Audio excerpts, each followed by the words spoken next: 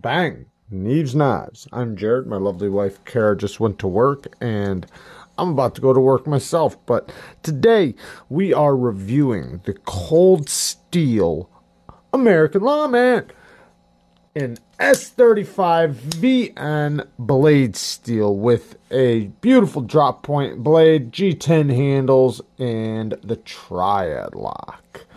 Let's get into it. So this knife was sent to me to check out by Timbo. Thank you again, Timbo. I appreciate everything you do for our channel, man. You're awesome. So I needed some cold steels on the channel, and so he sent me a bunch, and he even let me keep one of the Spydercos he sent, which is amazing. But I need to get more cold steels on the channel. I know. So hopefully here coming up in the future, I will keep having them. The total length on this knife is 8 inches with a blade length of about 3 1/4. It's just a tiny bit over 3 1/4. The drop point blade here is a hollow grind. It's not a deep hollow, but it's a hollow, and it's got a DLC coating on there, which seems to be holding up really good. If you're gonna have a coating, DLC is the way to go. It's a lot stronger than other coatings, so you know, I mean, it isn't as I noticed on this one, and it could be just that it's used a lot more. It's not as shiny or as slick as the Recon 1, and I'm guessing that's just because of use, so this one's going to have a little bit more wear on it. But here is a size comparison to the Recon 1, and here is a size comparison to the Cold Steel Code 4. All of these are Cold Steel knives. You can see the Code 4 is just a little bit bigger. Now let's do a Spyderco Shaman, which is just a little bit bigger than the American Lawman. And then here is a Hinder XM18 3.5 inch, which is just a tiny bit longer too. And then we'll do just one more. Here's the Spyderco Manix. And you can see they are the exact same length. So that is the size of the knife. Hopefully you know some of these knives I pulled out. If not, it's an 8-inch knife. So the blade, I do love the blade. I think it's a great drop point, very useful blade. And like I said, it's not a deep hollow grind, but it is a hollow, so that does make it cut relatively well.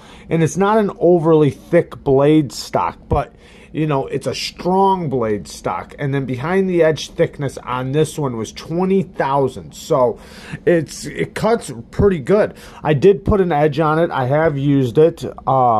I broke down a bunch of recycling with it. I carried it for a couple days to work. I didn't use it a ton at work, but I did use it at work. It just so happened that day I didn't have a lot to do, but I did, you know, I still used it at work. I just didn't, you know, wasn't using my knife all day. But yeah, the edge looks very nice. I did put a mirror edge on it. It already kind of had a mirror edge on it, but you could tell it had been used a little bit and just needed to be tuned up. So I did resharpen it. Now there is one little spot on the tip I did not get out, but it's no big deal. You can barely see it, so I don't think he'll be that worried about it. The edge looks fantastic, and it is very sticky. Very, very sharp. I'm happy with the edge. A lot of mirror edges don't come. Some come out pretty sticky, and then some don't. S35 VN, I feel like it's kind of hit or miss with mirror polished edges. Sometimes, you know, they look really good and they're very sharp. So, you know, don't get me wrong, they're still very sharp. But then sometimes they don't have as much stickiness on the edge, as much bite on the edge as like this one does. So this one definitely took, you know, a great edge. I sharpened it on some diamond stones, some diamond infused stones. So the coating, like I said, is holding up very well. I mean, if you look at it, you can see it's kind of losing that mirrory finish. I mean, it's coming more of a I can't think of the name of it. Not like satin, but like just more of not shiny. Let's just go with that. Whatever. Anyways, so you see it as a finger choil here, but not really a sharpening choil. It just kind of stops at the plunge grind. And nice big finger choil, though. You can get up nice and close to the blade. And then back here, you are locked in very well. Now, it's very thin, so it has good ergos because of this depth right here. But not so much when it comes to the width. You know, it's not really a palm filler, but it does lock in very well, and it's pretty comfortable. Now, when I'm locked in back here behind this, you know, I don't have huge hands, but you know, I have pretty large hands. But like I said, they're not like they're massive hands or anything. But when I'm back here, like I notice I'm kind of just like hanging on to the butt of it a little bit. Unless if I'm just doing like a push cut, and then in that case I'm really locking in right there. But you see my whole hand basically covers this whole bottom area, even when I'm very locked up, you know, as high as I can possibly go. But you know, taking advantage of this choil area really makes it fit in the hand really well, and I can still use it like this. I just haven't really that much. I tried it, and you know, I wasn't really that comfortable using it. I mean, I did. It was fine. I mean, I'll tell you what, when I do use it like this is when I'm using like the tip. You know, I lock my middle finger right underneath that choil, and bam. And that's what's great about this blade shape, is that it's such a versatile blade shape. This is a great example of a good drop point blade to me. I love Cold Steel's drop points. They are a great example of a good drop point. I'd like to see them start doing more sheep's foots. Anyways, in the reverse grip, it's okay, but you do have this kind of hitting your hand a little bit, and you know, you're not really going up there because you got this thing in the way. So the reverse pull grip, which I did do a few times at work when I popped off some straps, it worked, but it wasn't, you know, it's not the best. But the action on it, you have the back lock, which is the triad lock. I'll show a picture of the triad lock on this knife. Now, the triad lock is supposed to be one of the strongest, or the strongest lock in the world. As of right now, nothing's beat it, so I gotta call it what it is, right? So until another lock comes forward and beats it in the pound-for-pound test, I gotta call it what it is. So this lock has a very big stop pin, first of all, which I love, love, love, love. But then it has, when it locks into place, because you see how that's going up right there when I'm pulling it out, that's the back lock, and then you have a little groove right here in the blade, and it's going to snap down into that hole. And then this is going to hit the stop pin, and basically the lock is going to lock itself in between the stop pin and clamp itself in, and then the tension of the lock bar is just going to keep digging itself deeper and deeper into that groove, you know, which is just going to make it stronger, not only over time but even in use. So it has 3 points of contact right here, and then if you add this pin in over here, it's 4 points of contact. Amazing. So incredibly strong. But using it, so you want to keep your finger locked in behind this little spot right there, because you want to make sure this flat area that's not sharpened hits your finger, if you're going to do it one-handed. And then you see right there how it comes down. It's going to hit my finger, and then you can either pull your hand out of the way and slap it shut, or you can push it shut. I mean, it's up to you. I can flick this knife. It takes a little bit of effort because you got to get around this corner right here. So, but I can, and also it's a back lock, so it's got that type of resistance. It's not really the type of resistance you get from a detent, so you do have a chance of just doing that. So you really got to try to flick it out. I can middle finger flick it though. Middle finger flicking, it seems like it's a little bit easier because my finger automatically goes that direction around this little spot right there. But, and also like I said, I can thumb flick it. It just takes a little bit of effort and you get used to it, so no big deal. But I very much enjoy slow rolling it. I think that's very satisfying, and especially with that loud click, that pop into the lock. And then I like the closing sound too. So pretty cool. It is pretty centered. There, it is locked up rock solid right here in all directions. But when it's closed, you know, there's a little bit of play inside there. Not that big of a deal. A lot of knives do that, and especially back locks.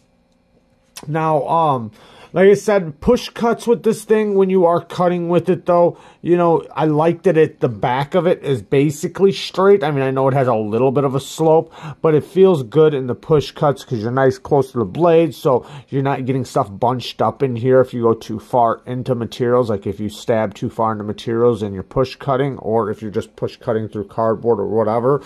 You can use your hand as a guide, you know, especially because you have the thumb studs, so you kind of want to go over the thumb studs to keep them out of the way too, which is really nice. So there's a lot of great things about this knife that just work, especially in use. You know, like some things look good and seem great, but then in use they just don't work. This does.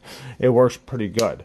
Now the clip, you know, I don't really like cold steel clips, but this one works. I'm not gonna lie, it works. It seems a little shallow. Now this one's been bent a little bit because the G10 is very grippy on this. That's another thing I forgot to mention. The G10 is very grippy on this, which I like. I love that. You know, I grew up on a job site. I've always worked in construction, so I understand the need of a grippy knife.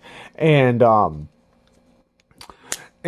excuse me, especially with all the different materials and nasty stuff you deal with, you know, it's nice having a good grippy knife in your hand. And then, but the clip though, you know, Timbo did bend it up just a little bit, so it's not completely, you know, really tight on this very aggressive surface. Otherwise, it could possibly chew up your pants. So, but I didn't have that problem since he did what he did with the clip. But I could see that being a problem for some people. But the clip worked just fine. It works great in and out of the pocket. I just found that it felt a little small for the knife when it was in the pocket. You know, maybe just a little bit, and it might have had something to do with the tension since it doesn't have a ton of tension. But not a big deal. Like I said, the clip works great, and you have a good amount to grab it and pull it out.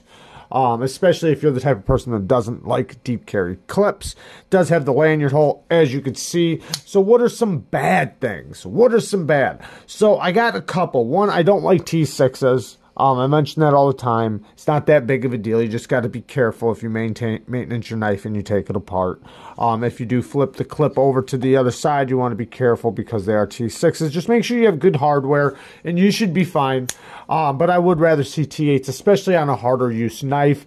You know, the bigger the screws, also the stronger. So it's not just about the maintenance of the knife. I don't doubt that these aren't very strong, but you know, I mean, you're already going with the triad lock and, you know, kind of a hard use type knife, so why not? Anyways, next, this hump right here, it kind of gets in the way a little bit of things. Like I find like when I'm, I don't know, I'm locked in a lot of times, and then there's just times where I feel like it just kind of gets in the way a little bit. It's not that big of a deal, so I don't want you guys to think that I'm really making that big of a stink about it. But like I said, even in the action department, you know, like when I use it for the action, there's times when, or like even just learning, like I had to make sure I didn't let my finger hit on the way open because it likes to hit on the way open. So, you know, you just got to get used to it. Next thing, the action's a little slouchy. I mean, and I think a lot of it has to do with this little spot. So if it wasn't there, you know, it'd be a little bit better. Also, just like this is very, like, see that? The resistance right there is very weak. So that's something, you know, not that big of a deal. I mean, I've jumped out of a lot of dump trucks and stuff, and I've even had my knives open up in my pocket before, like jumping out of dump trucks and stuff like that, or off of things. And so it's something I think about. Luckily, it has the resistance or the tension constantly pulling it back in, so not that big of a deal. But the action, I do enjoy the slow roll, but yeah. So I would, you know, I don't know. It's not that big of a deal, but, you know, I prefer to slow roll it versus flicking it open, which usually is what you want to do with a backlock anyways, right? Next thing is these backlocks. I just wish that Cold Steel would have put that little dent right there that a lot of backlocks have. It's just a little tiny finger dent.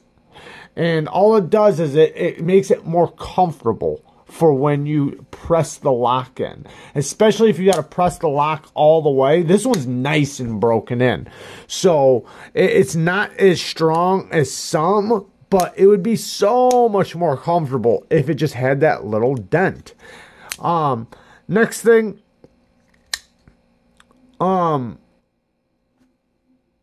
which isn't that big of a deal, but I wish they would have kept the CTS XHP. This is S35VN. I just wish Cold Steel would have kept the CTS XHP. Next thing, I don't think that they have these in satin blades.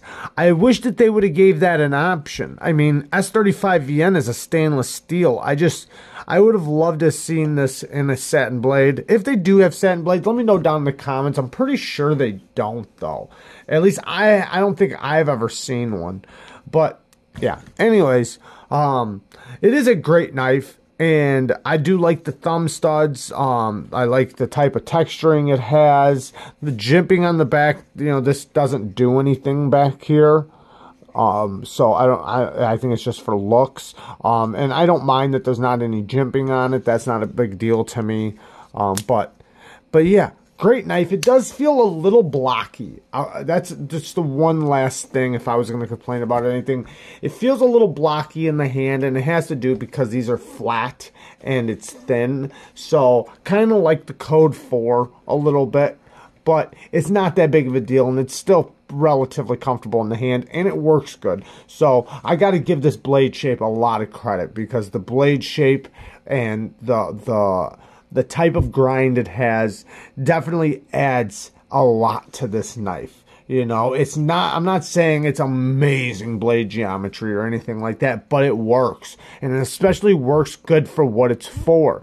You know, being a work knife and having the triad lock makes it to where it balances very well. You know, the thickness behind the edge with the thickness behind the spine with the slight, I'm going to call it a slight hollow grind, makes it to where it works very well, you know, considering that it's, you know, a little bit of a stronger, harder use knife. Now, I'm not saying hard use like a fixed blade, but, you know, compared to a lot of knives, it's going to be able to take a little bit more damage. So, amazing knife. I do enjoy it a lot. I do like it a lot. I'm happy I finally got to check it out, because it's been a long time coming. A long time coming. I've been wanting to check this thing out ever since the first time I heard Slicey Dicey sing American Lawman. There you guys go. I love you guys. Thanks, Timbo. Peace.